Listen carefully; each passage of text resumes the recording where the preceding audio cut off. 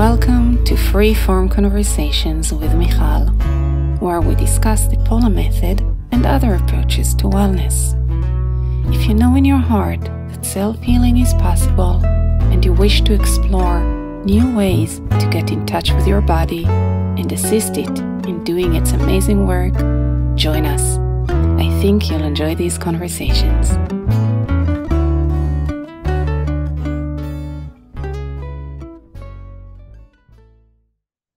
Hi everyone, welcome to the first episode of Free-Form Conversations with Michal. I'm Michal, and each week I'm going to have a different guest, and we're going to discuss self-healing, well-being, and of course the Pola method. But since most of my guests are going to be health practitioners, we'll discuss other approaches to wellness and self-healing. Today, for the very first episode, I invited a good friend of mine who's also a health practitioner. Her name is Kristen Myers. Kristen is the co-founder, together with her husband, of the Myers Institute. They developed a method that is called FMCM, which stands for Facial Matrix Connection Method. And they address life stress and trauma in infants, children, and adults. Kristen is also a very talented artist, and she has a second business in which she shares her art with people. Her second business is called Animals and Spirit. Kristen created a painting of a peony for me, and she took time-lapse of that creation process, and I used those time-lapses as the opening video for my YouTube videos of the podcast. So if you happen to watch us on YouTube, the time-lapse that you see was created by Kristen. So hi, Kristen, and thank you so much for being my first guest on the podcast. I figured the co-creation here was going to be fun. Yeah. Absolutely. Yeah. So I am a licensed massage therapist. However, if you came to me for a massage, you would be greatly disappointed. I've never really done massage in my career, which has been it's been over 20 years.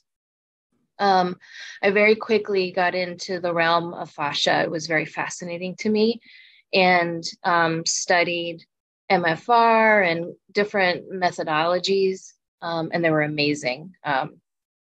And then I went into my own healing. I needed some healing for myself after my daughter was born. And my husband and I, my husband is also the co-founder of Myers Institute and FMCM, we began to work with my body very intuitively in the fascial system. And that's when the big healing came, and we knew we were onto something. So our work evolved very quickly after that, and that is how it became FMCM. So our work has devoted to helping people step out of limitations that have occurred from life stresses and traumas, and those that have started from conception on. So we work with newborns and children and adults, and very specifically with the fascial system. And we call it the matrix because it is not only just the connective tissue and the physical aspect, but it's the consciousness, and it's the emotions, and it's all those things that have accumulated and made us who we are. So that is kind of like the basis of our work. And our work is a combination of movement therapy, where you are very active in your healing, and we assist you by recognizing these restrictions that are in the body and help you identify them, because most people walk around life not really in their bodies. They're kind of like protecting and armoring and compensating. And so our job is to help you see that and then inhabit yourself again, safely, gently, and move into those areas of restrictions and release them and just release them. And so something that could be just a tight neck or tight hips can impact your health in so many ways, emotionally and physically. And when we can unravel the fascia, then this massive healing can occur. So we do that with all ages, basically. And that's been our work. It's amazing. And several things came up to me while you were talking and describing your work. First of all, shame. So shame is something that goes hand in hand, I think, with expressing our emotions in our body and the natural movement that our body is interested in doing, whether it is facial expressions, sounds, movements that are either not acceptable or not considered or impolite in our society, and also complaining or expressing pain that is related to the body or injuries. It is kind of like unacceptable. Yeah. Very specific things that our society accepts and most others are not acceptable. So people feel shame about even feeling that or wanting to express that, while the expression itself is already a form of healing. And we tend to hold it back on ourselves. And that's also how we raise our children to learn to behave as adults. So as you were talking and I was hearing about all the aspects of your work, and I thought for myself, yes, and that also people are not allowed to do all of that. And in your work, they're invited to express everything that is related to their physical state. And that is, of course, their entire existence. I also know one of the first conversations we had when we first met about 2 years ago. Yeah, I think the first time we've met, we took a walk on the beach and we talked about, we were with a group of people, and the two of us started talking about the effect that parents have on their children's emotional understanding of life and how they express or do not express these stresses in their physical being. Remember that? Remember that conversation? I do, yeah. I was like, oh my God, I found a twin soul in this world. Like, you totally got it.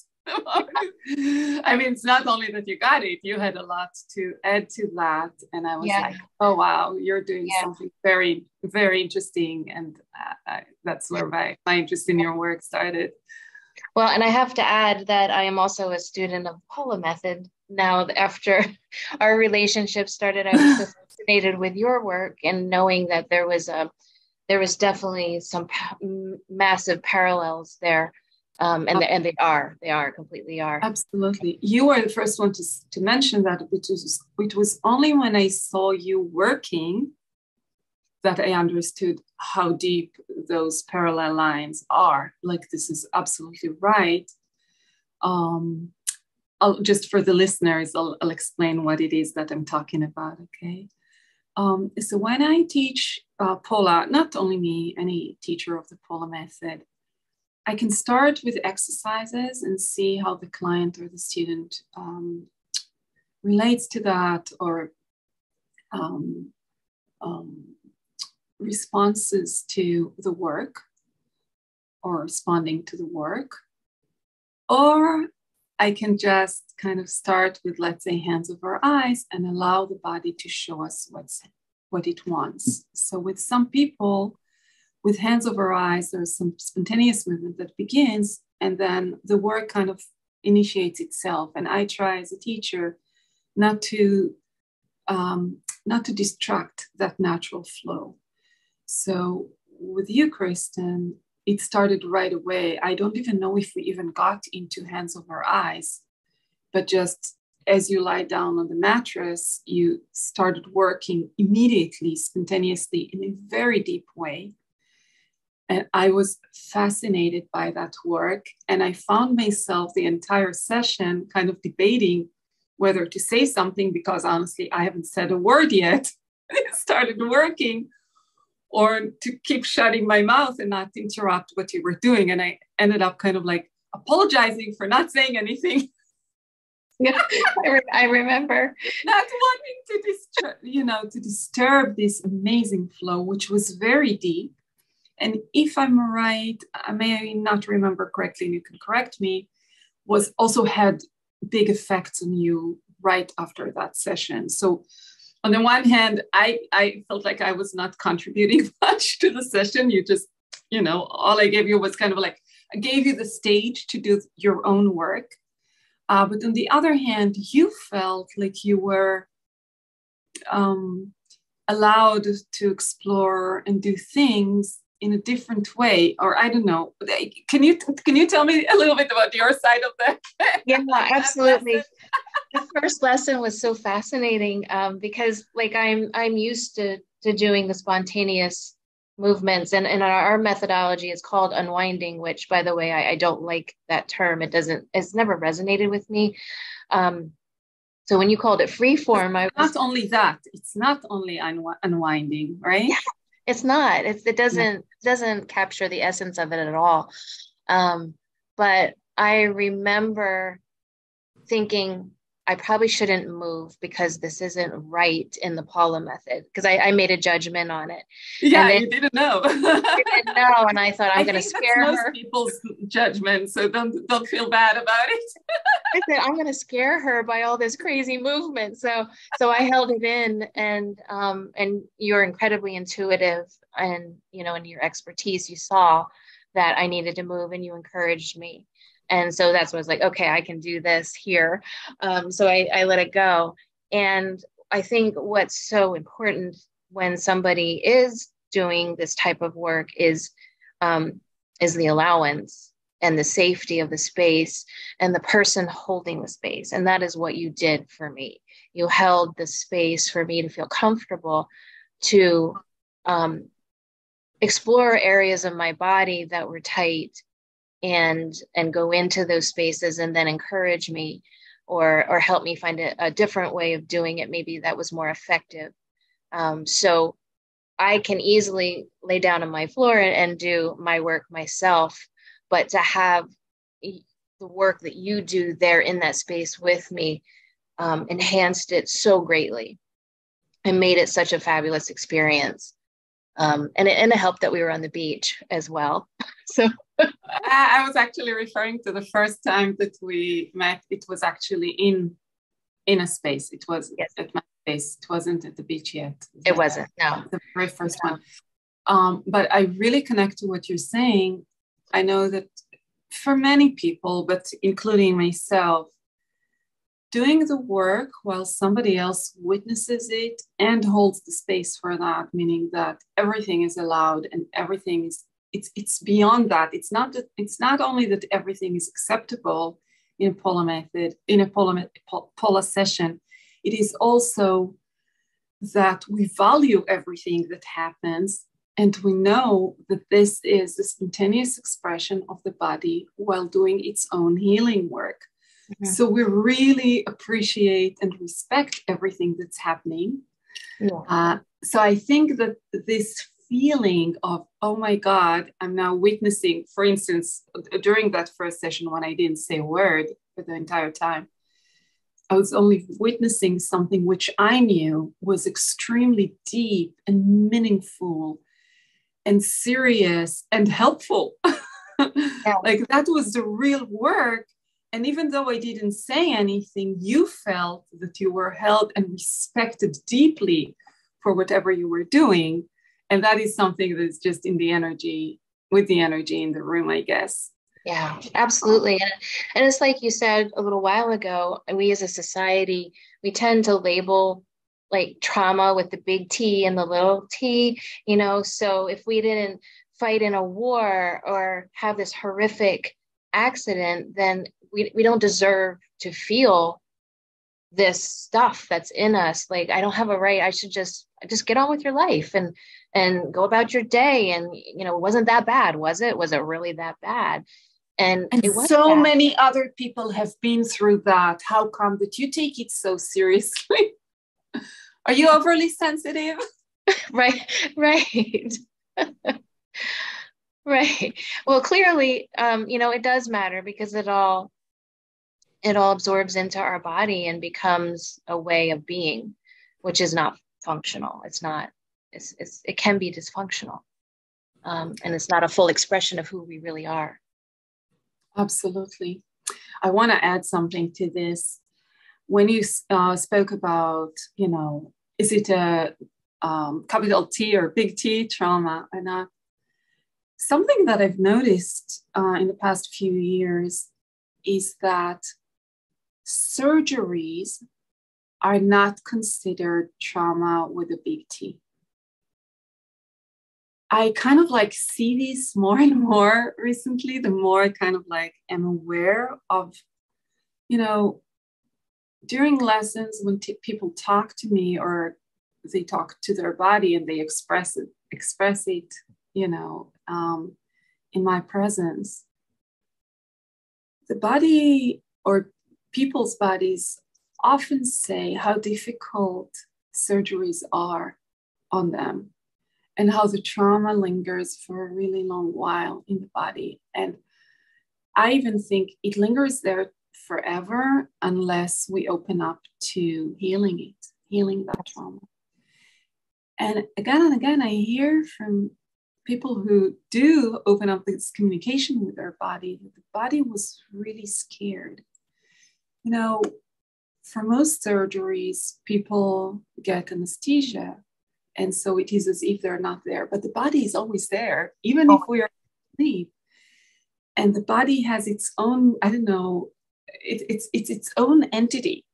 And this entity is there scared like a little kid, with and the owner of this thing is asleep. So there is such conflict there, or I don't know, it's problematic.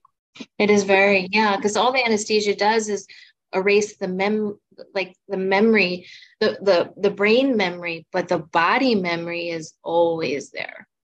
Always. Yeah. And then once we're up and continue with our lives after the surgery, people will say, oh, come on, everybody's going, like people do such surgeries, let's say C-sections, right? All the time. This is a major surgery, but so many women go through this surgery and they're told like, everybody's doing it. It's like, just get over it. Come on. And the truth is that it is not that easy. And women are in a way, and people in general, right? Like people do cataract surgeries, knee replacements, all kinds of things that are so, plastic surgeries, all kinds of things that are so common in our society nowadays.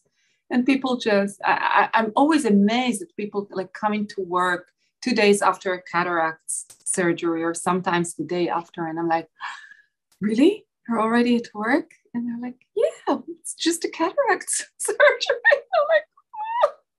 I'm like, yeah.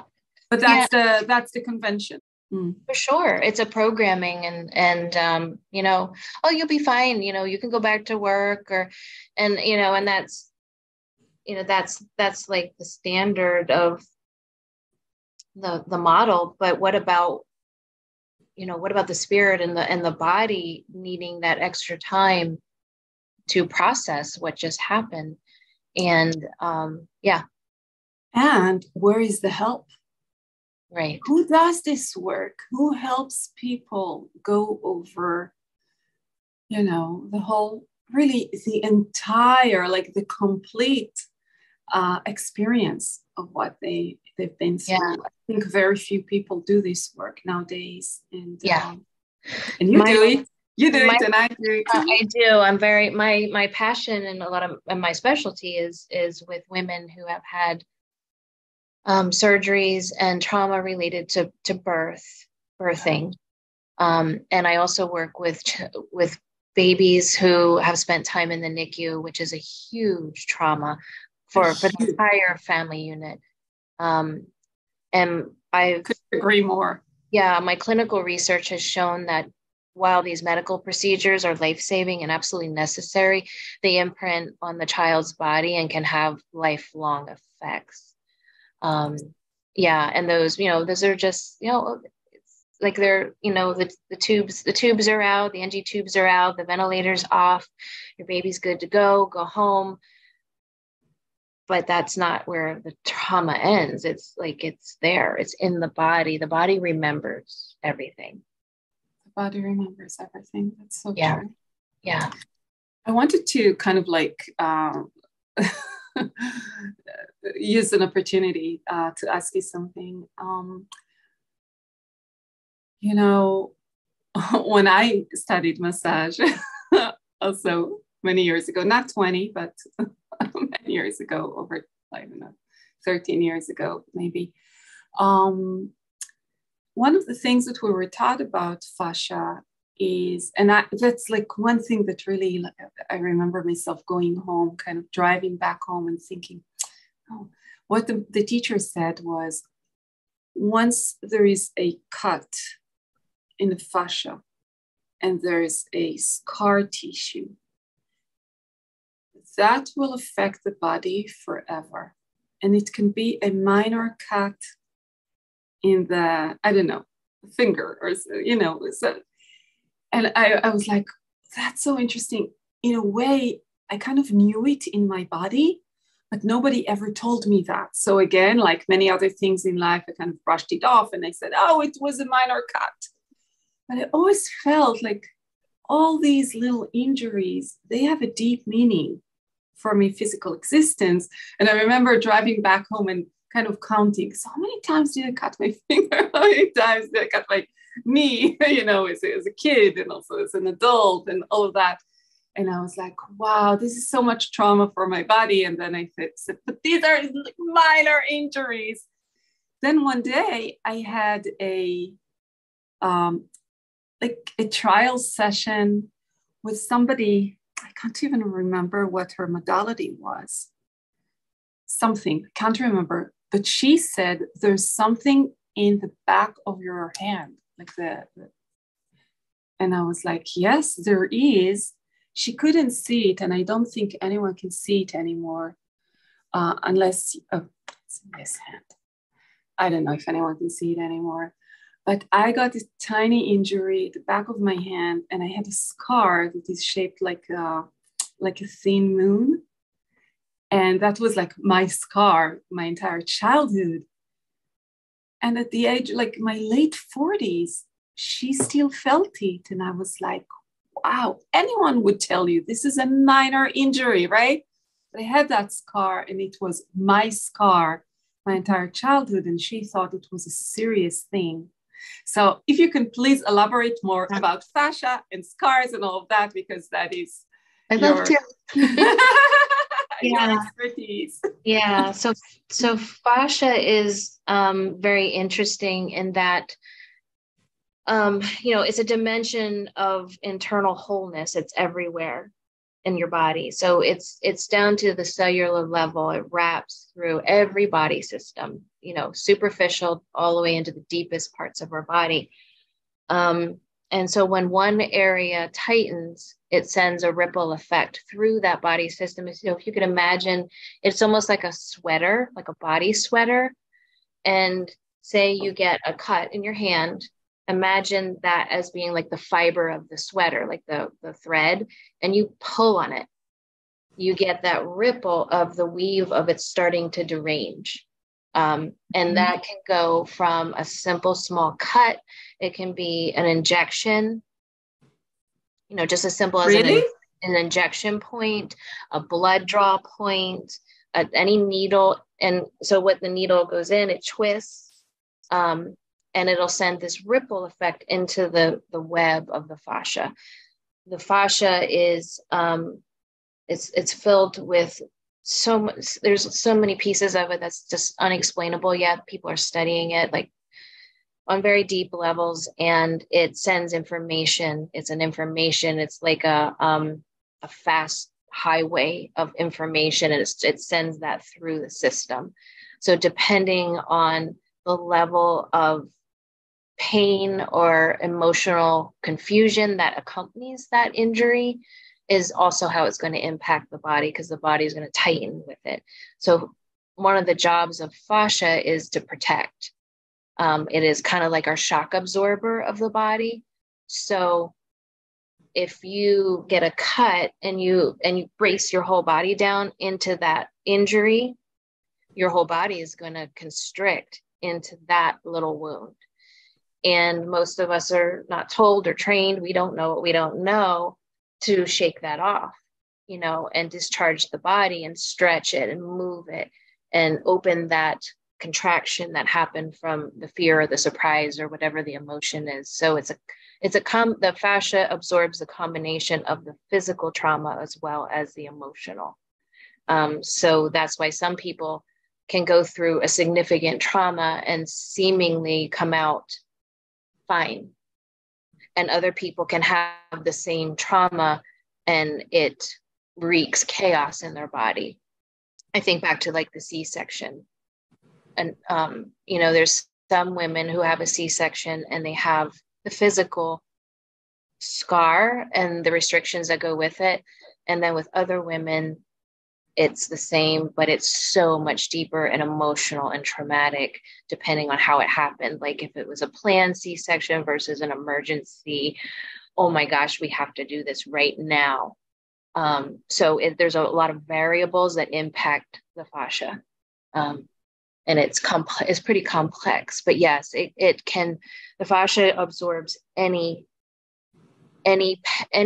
physical impact will create this ripple effect into the tissue. Right. First of all, I didn't know that it can go into like this tiniest detail, like, a penetration of a needle just to draw blood or, I don't know, an injection. That's fascinating to hear that.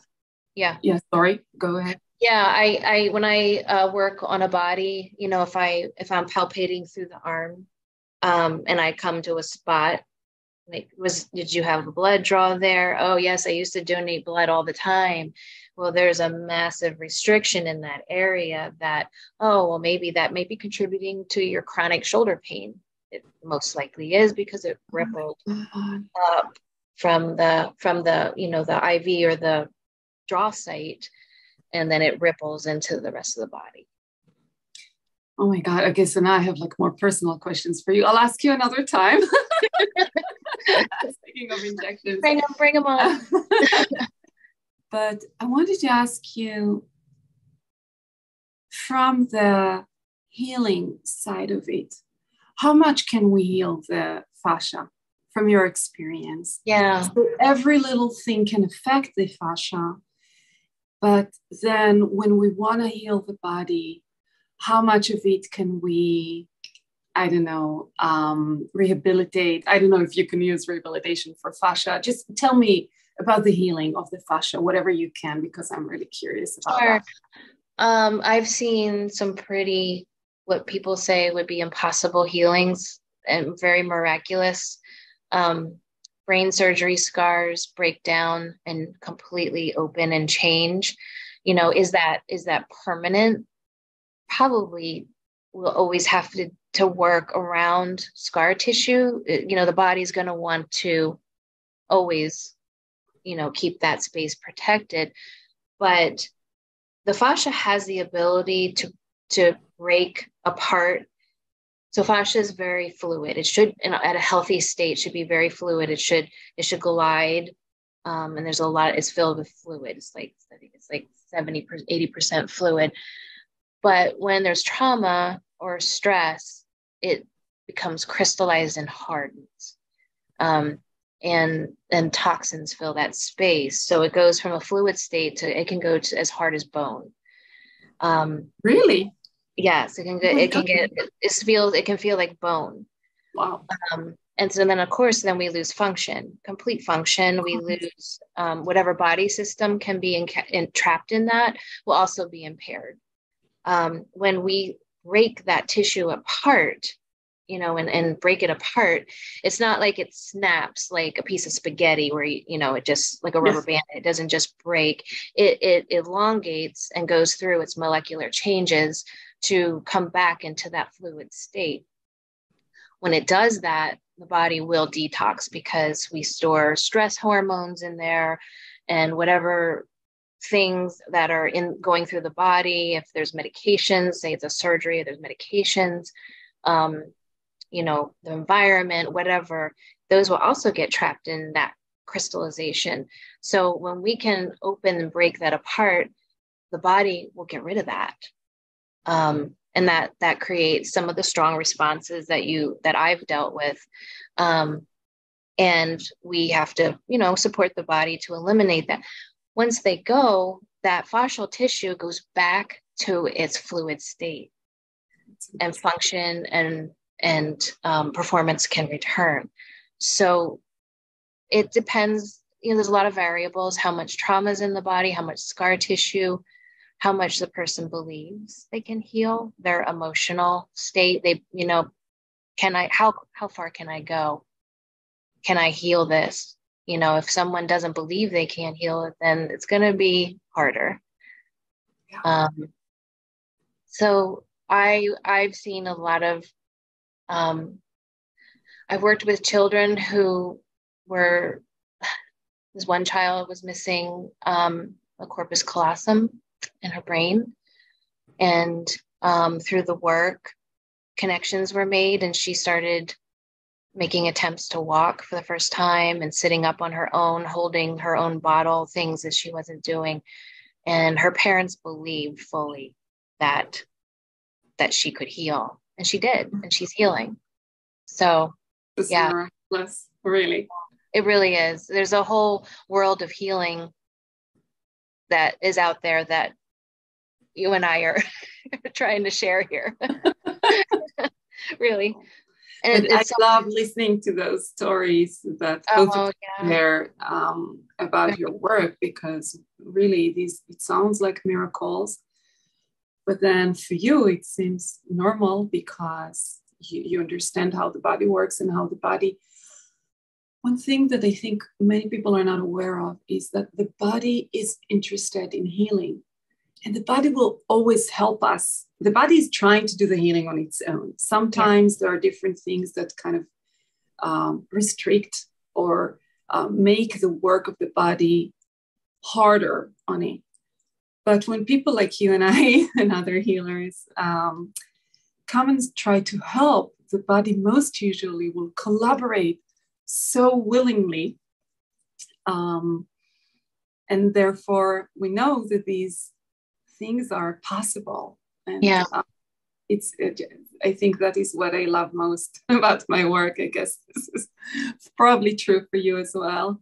Yeah, it's definitely, and it's a mindset too. I mean, we've been taught that things have to be hard. Like we have to put a lot of work into it and it has to be hard. And if it's not, then it doesn't work. It's not possible. And that's not true. We just, effective. Yeah. Yeah. So I love that you brought to the conversation the part of ease, right? Which is something that I love as well. So let's go deeper into that, or think and talk about this a little, about the ease of work and the fact that the work doesn't have to be difficult, hard, or even not necessarily painful, even if we're dealing with pain. Depends. Sometimes it is painful, but okay. So just tell me whatever you like. I don't want to put words into your mouth. I have a great. What did you mean when you said easy? Easy, yeah. So I had a story that popped in my head really quickly. It was interesting. Many years ago, it was actually my husband Michael was treating a gentleman, and he was a large man, worked very hard, like physically hard, was dealing with chronic headaches, and Michael did a session on him, and his body, he didn't have any spontaneous movement. It looked like he laid on the table and did nothing for an hour. And the gentleman was kind of upset. He said, that was it. He did nothing on me. And then the next day we got a call. He said, my entire body aches. And he's like, I felt like I was at the gym. And so we supported it, like these are the things you can do to support. This is healing. This is your body healing. And after his body went through all the stages of the healing process, the headaches went away and he felt completely different and his mind was blown. But he just couldn't understand like how you could put your hands on me and do what felt like nothing. Was it that easy that my headache is gone? And by the way, this is where many times or often the belief system of that person will come into effect. Because if the person believes that, okay, this is impossible, it is impossible that I healed my vision, it is impossible that I healed my headaches, it is impossible that I healed, I don't know, some other kind of chronic pain or movement restriction, the body will manifest it again if that is what the person wants. True. So that is where really the work can be that easy. The question is, are we going to support us as individuals, going to support the continuation of the healing, or are we going to get, kind of like locked in a, state of fear or disbelief, and we will manifest either that thing or something else that will bring us back to a place where we feel comfortable, where we're more restricted or with less ease in our lives, right? Those are great comments, such great comments, because that is part of the healing. If we do the work and then afterwards go into a state of fear of how the body's responding, you get caught in a cycle, and then we are getting in our own way of the healing rather than supporting it and going with the ease, going into the ease of it. We're resisting and resisting and resisting. It's going to be harder. Absolutely. Mm-hmm. Yeah. I loved that you chose that story about the man, because this is something that, first of all, I see that a lot in my work, but I also love to hear about this from other healers or other body practitioners or, health practitioners from other fields. I love to give the example of my aunt. So one of my aunts is a physical therapist. In the area where she lives in Israel, she's well known. And I remember myself as a little girl going with her to her clinic or to the hospital, and she dealt with serious injuries and would go through the hospital and have all those soldiers, hanging, like limbs hanging from all kinds of, I don't know what they're called, straps from the ceiling, healing from all kinds of serious injuries. Yeah. And one of the things that I remember, people love her. She's a sweet woman, my aunt. And I remember her clients joking with her and also telling me as a little girl that she tortures them, like working really deep on the tissue and doing all kinds of exercises and movements with them. It's very profound. I also remember that at some point she also studied, now she's into all of those more, holistic modalities. But back in the day, when all of this just started in Israel, she studied reflexology, and she tried it on all the family. And I loved her reflexology sessions, but I remember that they were very painful. And later on, going to other reflexologists, because I fell in love with this modality, it wasn't as painful. And many, many years later, my sister-in-law, who is also a physical therapy, they both sat down for a conversation at a family event. And my sister-in-law asked my aunt, who was, a senior physical therapist and a professor in a university, she asked her, what would be your best advice for me as a student of physical therapy for my work ahead? And what I sat there and I heard the conversation, and it fascinated me, the answer that she gave her. She told her, do not fall into the trap of working hard. the easiest of work, the gentlest you will do, the bigger effect that you will see on your patients. And I just sat there with this biggest smile. I was so happy to hear this. And this is a woman with a lot of experience who worked with so many different, injuries and illnesses and modalities of work. And, at the peak of her career, what she can tell a newer professional is be gentle. And often in my work, I see people not moving at all. And some of them feel great with it because they are so connected to their bodies and they know that this is the kind of work that they need. But others feeling like, should I be doing more? And sometimes even forcing themselves to do more than this nothingness, which is never nothing really, when we both know that. Mm-hmm. And me kind of telling them, it's okay, really, do less. Do not worry. You're not doing, it's not that your body is doing less. And it is just that you're lowering the activity to the most comfortable level for your body. And only from that most comfortable level can the body do its self-healing work. Otherwise, it's busy sustaining something that is difficult. So it's in the effort instead of in the healing level. Yeah. So I love that you chose that specific story. It's just like perfect. Yeah.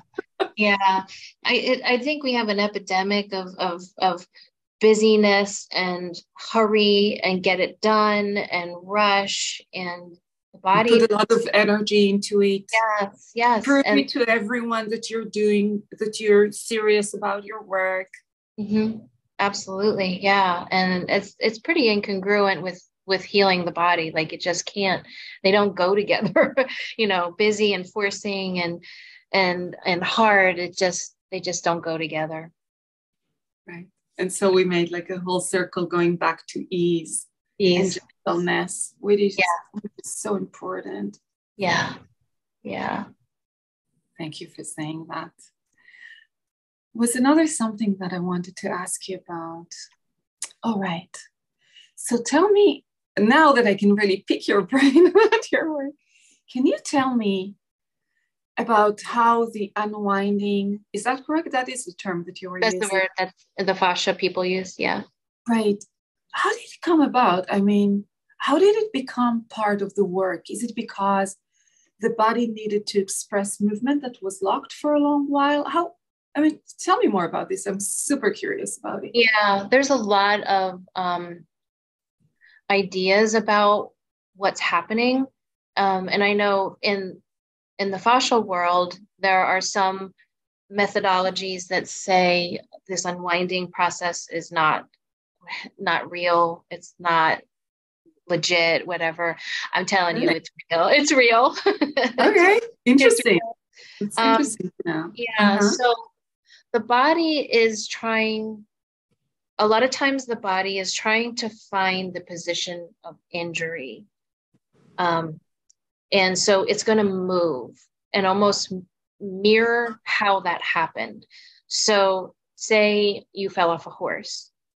Your body holds the memory of the jarring, the flip, the impact, and then everything that happened within that. And so that pattern lays in the fascia, just like the needle going into the skin and making a twist. That injury is also going to hold a pattern. And so that pattern twists and contorts the fascia in like the sweater, the sweater twisting.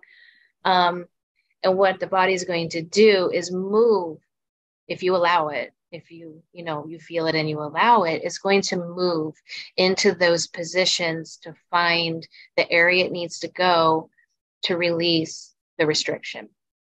So basically it's going to move into the wall of tension. So if you can imagine, it's going to tighten into the tightest point, which is where we find the position of injury. And in my work, when people are spontaneously moving, they may arch and they may twist and their arms go and the legs go, and then all of a sudden they stop. And then that is the wall of tension.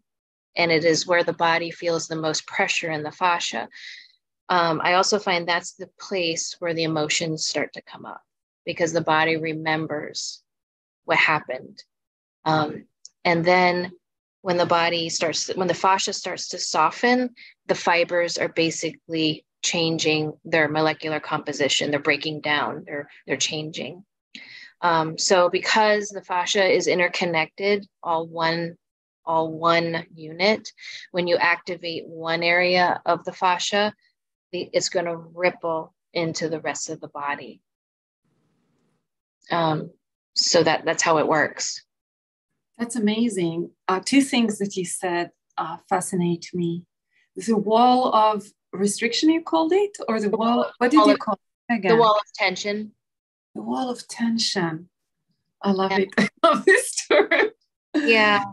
This is the one thing, because you said this is most probably where the body kind of like felt the shock of the injury or whatever it is that happened to it, right? The trauma. Right. The other thing that you said is that the movement will stop there. That's super interesting for me. Does it always stop, or is there no? So No. Some people can move along with that.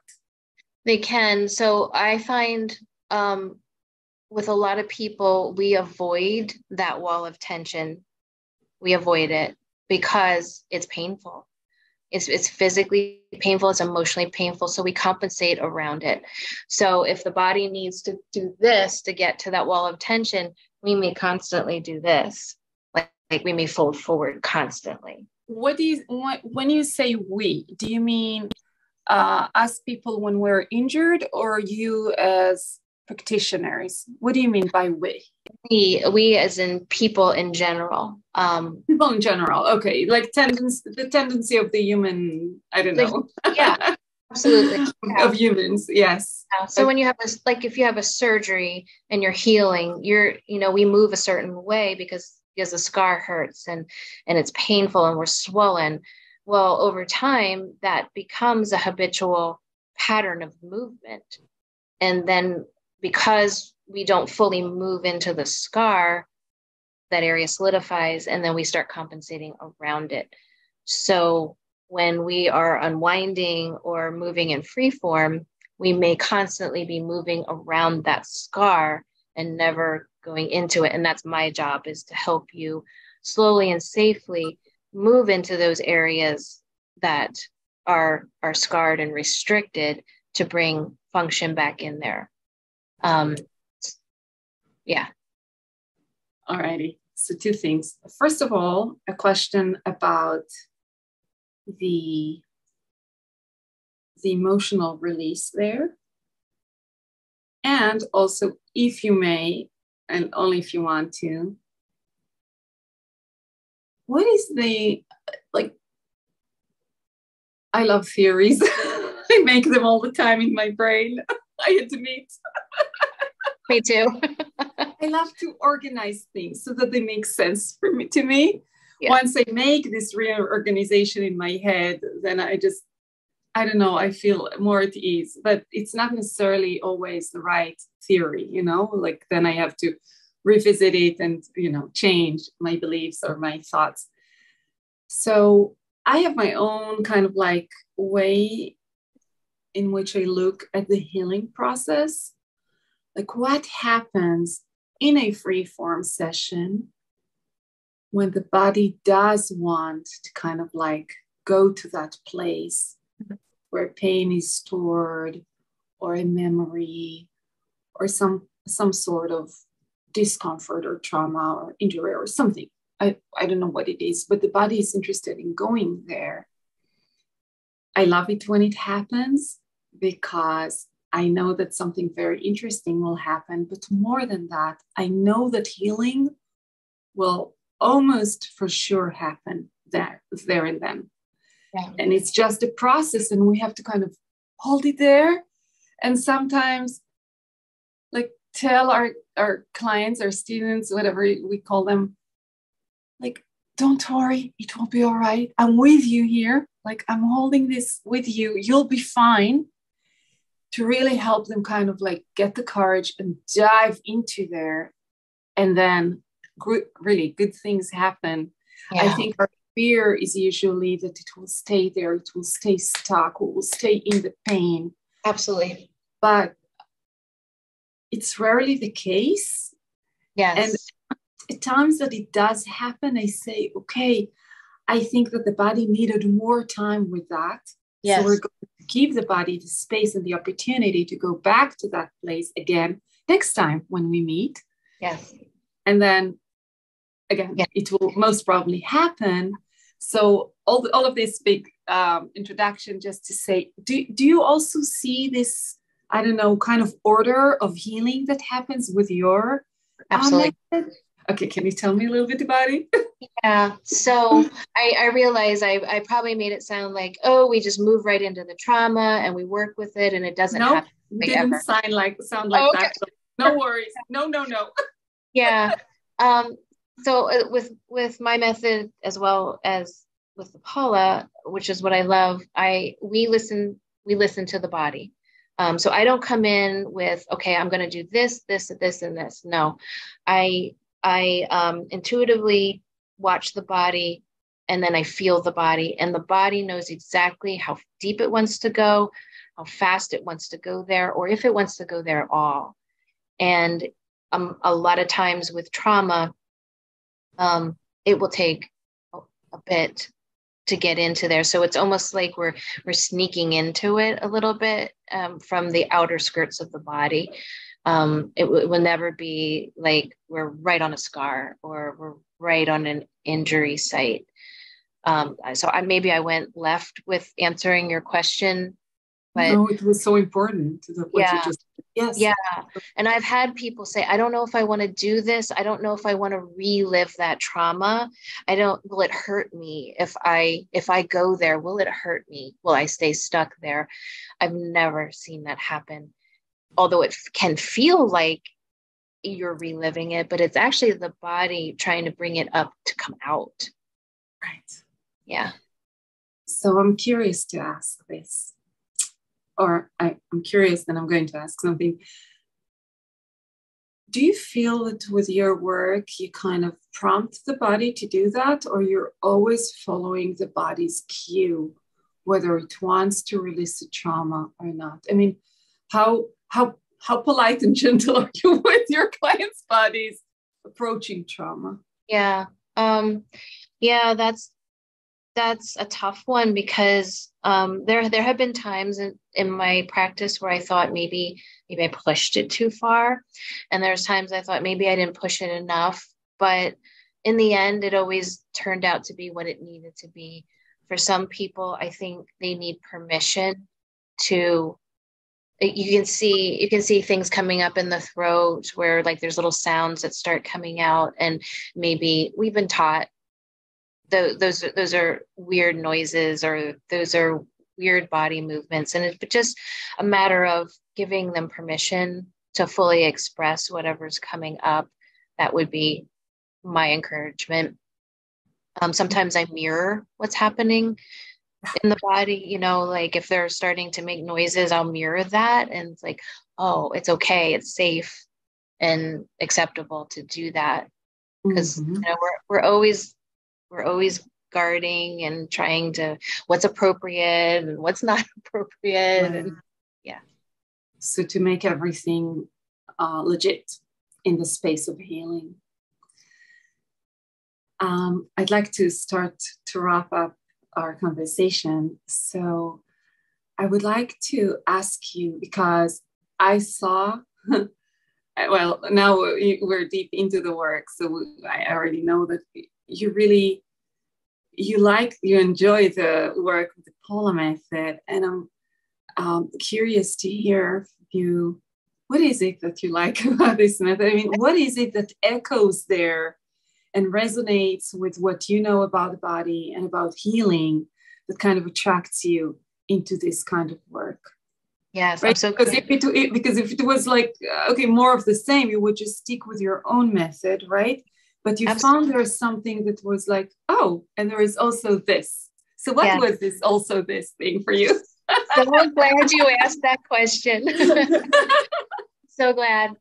Yeah, so I'm very fussy on my continuing education. It's really hard. Um, but so when I took that first session with you, it was like you had given me the master key into the body that I had lost or just didn't know existed. And it was the sphincter system that I had no knowledge of. So I knew the muscular system and the fascial system as is, but then to have the sphincter system and the way it's specifically interconnected and the power of it in combination with how I knew how to feel my body, it felt like it was this big aha moment of, oh my goodness, you have just like unlocked a piece of me that I knew it was there and I couldn't quite get to it. And now I'm there. And that was the one piece. The other piece is the gentleness of the work and the philosophy and how the mind body continuum is so intertwined and worked with together. It was just all that. Those are my top, I think my top 2 or 3 loves about the Paula method. Thank you. I love you. One of the things that I'm always fascinated about and really surprised, perhaps, are the chain reactions that you notice. Because in a way, you constantly open up my eyes to chain reactions that I don't often hear about from other students and or not necessarily always looking for after lessons, during sessions or after them. And with you, I mean, there are things that you're telling me that I'm like, yep, okay, yeah, right, we know that, and yes, beautiful that you notice it. I have to say that your responses are often very profound. That I'm like, it's not only that you're feeling things, you're also really aware. And I think there's also, speaking of mirroring, Michal, who knows what to look for, and then telling you, look, Kristen, this and this and this morning, the day after a session. But really, I'm always very curious about the things that you feel as chain reactions and responses in your body that are, in many cases, deeper than what I'm used to hearing. So I don't know if I have anything else to say about this, but maybe you want to Yeah. add something to that. Yeah, I've had a lot of conversations with my associates who are also work in the realm of the fascial matrix, and I think once you open up that body system, when you've tapped into it and accessed it, and I've done it, on my body for 20 years, so I work very deep, and I don't know how to not work that way anymore. So what it does, and I think this is the case for all clients, it makes you very in tune and aware of your body, and you feel everything, as opposed to those that haven't. And those, I kind of compare it to like those that have very thick armor and like and you just don't feel, like you don't feel. And when you've taken away that armor and worked so deeply, you feel everything. And so that can be, a curse and a blessing at the same time. But that's, I attribute it to that. So, when I'm doing Paula, I'm feeling in my body so many more things than even in my own work. And again, it's because you're holding this space for me, where I can feel that. Yeah, that's amazing. I'm just like you, by the way, like all those years, I always have my weekly session with my Paula teacher because I can feel things, you know, when I have her witnessing and validating what I'm doing, it is just so much deeper. And I do the work by myself all the time anyways. Yes. But it's a very special space where I'm not alone. And I have her with me, kind of noticing, commenting, sometimes asking me questions like, does it often go this way when you work with yourself? And I'm like, no, this had never happened before. I'm like, after all these years, you wouldn't expect it to be so surprising again and again and again, but it's always new. Like, it's just unbelievable. It's true. Yeah. Yeah. Cause I can teach anybody to unwind, you know, and we do it. And even Michael, like, you know, I said, did you unwind today? And he's like, yeah, but you know, you need that extra to make the work even more potent more powerful than it already is. Mm-hmm. Yeah, I agree with that. Okay, we have to end, and I'd love you for just, you know, before we say goodbye, to please tell us, first of all, where people can find you and Michal, and also give us perhaps a short list of things that are most common for the two of you to work with, so that people can kind of like, you know, recognize themselves or their children or loved ones and, you know, connect with you, because you just help so many people. And I would like for more people to know about your work and to be able to reach out and ask for your help.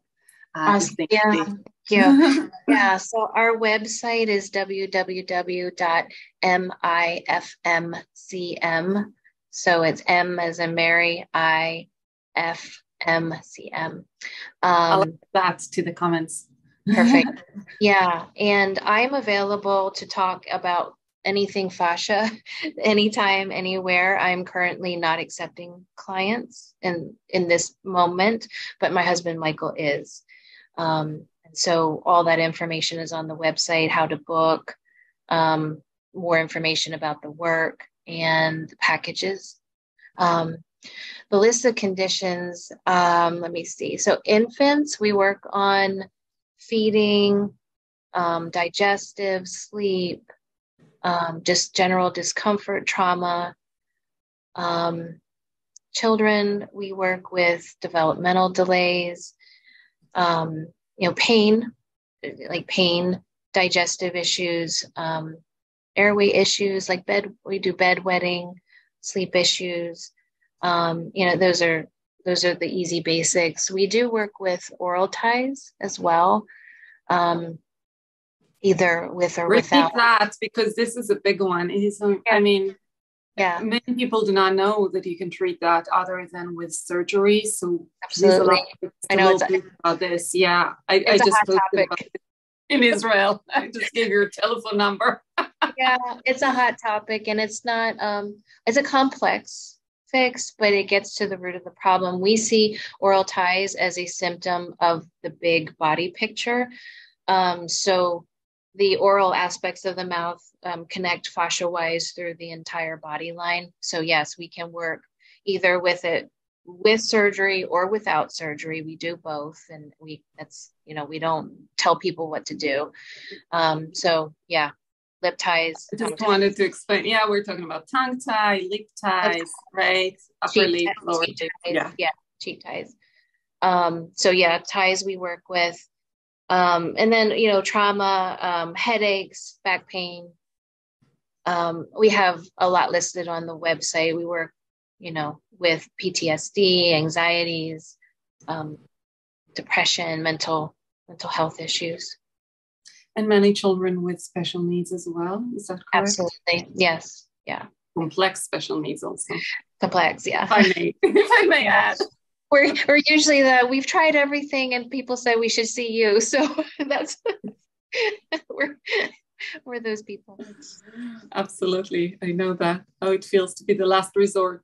Okay, so all the other we don't know what you that I should just see you. So we don't really know what you do, but we heard that what you do is amazing. So it is amazing, I have to say, what you're doing, and yeah, we know that also from the client's point of view. So yeah.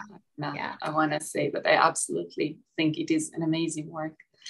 Alrighty, Kristen, we can continue talking, and I probably invite you again so that we can continue talking about other things that interest both of us. But thank you so much for your time.